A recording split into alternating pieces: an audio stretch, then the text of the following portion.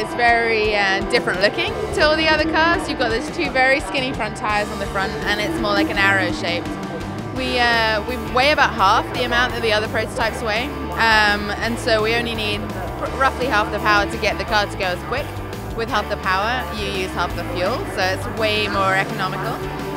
We use less tires because it's less drag on the car, so it's just a combination of everything makes it really an advancement in technology.